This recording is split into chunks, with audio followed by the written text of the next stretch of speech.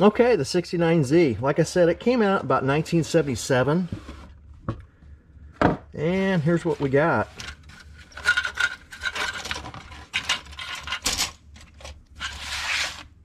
There's tires and wheels, or the tires I should say. Here's the body. This one already had the glass taped in, which is fine. It's not glued in. So I thought it was a nice find. Here's the front end. Goes on it. Interior tub. Chassis. I mean, that's not a bad kit. Like I said, it's not the best kit in the world, and a lot of people aren't into it, but hey. The wheels are all very interesting. Of course, you got your side pipes, grill, bumpers, your seats and rear end.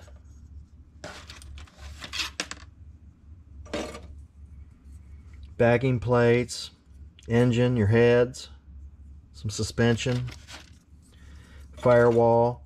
And of course, you know, this kit is it's used, so some parts are loose. Nice looking hood. I think it's pretty cool. I like it. This definitely takes me back to my childhood days back in 76, 77. When, like I said, I remember going to Kmart buying this kit new. There's the glass, the rest of the glass. I think the only thing that's been painted on is the hood scoop. We can strip that down. There's the decal sheet. I didn't use these decals back then, so obviously I won't use these either. We all have plenty of decals. And here's the instruction sheet on this.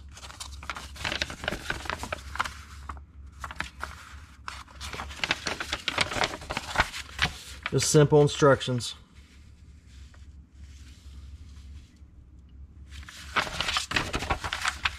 I've seen this kit several times at swap meets, and it's usually pretty expensive. I've always passed on it. But I got a nice buy on this one, so I was very, very happy to find it. And again, I think the reason the price was right is because it had already been opened up and parts were taken off. I started off by addressing these injection spots that were in the interior with my favorite putty, and then started sanding all the mold lines on all the parts. And after all the mold lines were sanded, I had a whole pile of parts ready to clean and paint. Started gluing up all my halves, and this series has just been way too fun, building all my childhood cars that I loved building when I was a kid. Just what a great time. The Flip Nose 57, the Flip Nose Chevelle, the Streaker Vet. Oh, everyone loves the Streaker Vet. The Tom Daniels kit. Just a great time. It's been a fun series of building these cars. We still got a busy bench, getting some things painted up. And again, just building this thing like I was when I was a kid, because this is one of my favorite kits to build when I was a kid.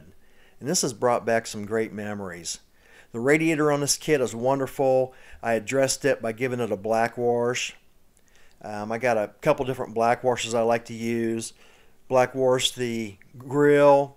It come out really nice. There it's all finished up. And one of my favorite black washes to use is this one right here, the Vallejo wash. I love that stuff. It's great. And I thin it down a little bit more with the airbrush thinner.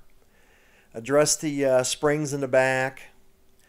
Hit them with a quick Sharpie after they were painted.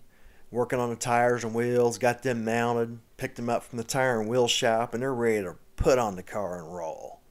Another busy bench picture. Working on getting the body ready for paint. I think I'm going to surprise you on the color of paint. Now, there's a couple cool kits I just picked up on the right there. I'm anxious to start on those. Man, it's a great time to be a modeler. But anyway, I walked outside. It was a beautiful sunny day, and I just spray canned this thing outside. Love spray bombing. And I think the paint come out really great. There's the paint I used. It's my favorite can of paint to use. That paint is just wonderful. It goes on. Look at that. Just a super deep shine. My favorite paint ever to use to paint a car. Love that stuff. Well, anyway, back inside while the paint's drying, getting everything on all four. Tires and wheels are done. engine transmission's done, radiator's in. This thing's really coming along quick. Got her flipped over, putting glass in, and see the tape there? I like to tape my glass in and then glue it in. Just a little tip there so the glass doesn't move around.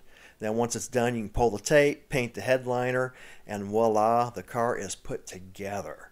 Man, this was such a fun build. The Monogram 69 Camaro. Let me know down below if you ever built this kit. It's been out for a long time. It's a oldie but a goodie. Super fun kit to build. It's a great kit. I plan on building another one. I've built several of these when I was a kid, and it's brought back some great childhood memories. And after all, model building is all about having fun. And I've been really having a good time in this series. I hope you enjoyed this Monogram 69 Z28 as much as I did. We'll see you guys on the next video on Throttle Power.